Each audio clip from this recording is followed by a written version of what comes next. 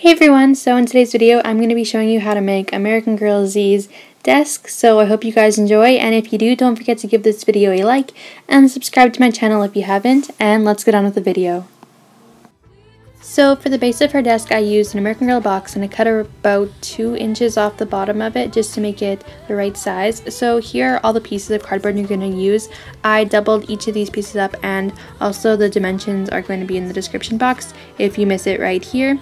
But after you cut that out, I'm going to go ahead and take my bottom cupboard part and measure it on the bottom of my box and just mark down where it is going to lay down. And then after that I'm going to take my one shelf, and I actually added tabs to this one to make it a little bit sturdier. You don't have to, but I glued that into place with some hot glue. And then I'm going to take my bottom cupboard piece and I'm going to glue that right on top of there. So after that I'm going to take my 2 other shelves and I'm going to place them into my box and then glue them into place.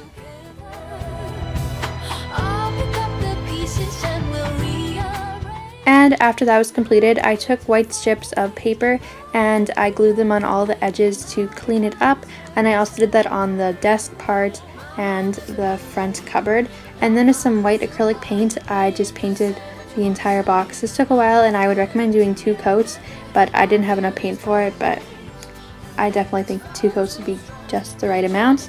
And I didn't paint this front part because I'm going to take some of this thick cardstock paper from the front of a scrapbooking sheet thing and I'm going to mark and cut that out, and then I'm going to glue it on top along with another piece of cardstock to go on top of that one, if that makes sense. But I glued that all together. And then also on the desk and the front cupboard I took some cardstock and covered that, and once I was finished everything looked like this. And now with the cupboard part on the bottom, I'm going to take this piece of cardstock that I cut into a long strip and then folded it in half, and this is going to be the desk, how a desk attaches. So I just glued that onto the cupboard as well as onto the desk, and once that was finished it looked like this. So then it can open and close, which you don't actually have to do that, you could just glue it right on, but yeah. Then I made sure that it fit inside, and then I'm going to take these pieces of cardstock and fold them in half and then glue them onto the cupboard thing so then it can open and close. And then with some jumbo popsicle sticks I'm going to glue them together, just the ends of it, and then I'm going to glue 2 of the combined popsicle sticks together to make like a V, and then I added some other ones that are smaller, and then I just painted it blue because that's the color Z's desk is, but you could do whatever color you would like. I just used acrylic paint for this.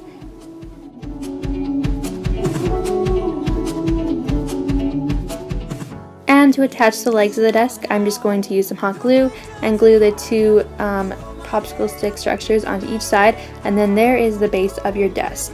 So for her chair, I just used a chair that I already had. This is from Kit's Desk, but you could really use any chair that you have on hand. And now it's time to decorate it, which is my favorite part. So I have this memo board that I created that I'm just going to pin onto the wall, and then I'm using a placemat, and then there's this computer which I actually have a tutorial for on my channel, so you guys should go check that out. And I also have a lamp there, and then on the front I'm going to add this calendar because Z's has that in the picture. And then on the shelves I pretty much just put random stuff, so I have some school supplies, some notebooks, pencil case, a camera because she likes to take pictures, some magazines, and a bunch of stuff like that. And then on the side I hung a backpack, and there we go, that is it. I think it turned out super cute. It doesn't look exactly the same, but it definitely looks similar.